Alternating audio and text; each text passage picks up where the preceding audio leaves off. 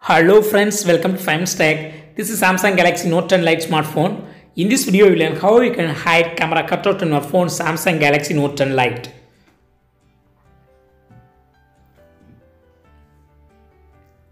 First of all, go to the settings in your phone. Click here for settings. Now click on display. Click on full screen apps. Click on these three dots.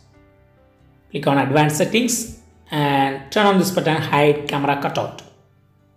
Yes, camera cutout is hidden.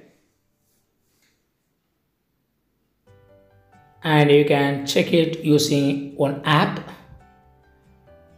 Open Google Chrome and yes, it's also open in the cut area.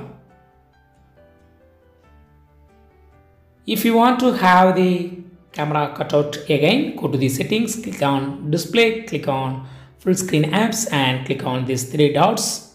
Click on advanced settings and turn off this button hide camera cutout.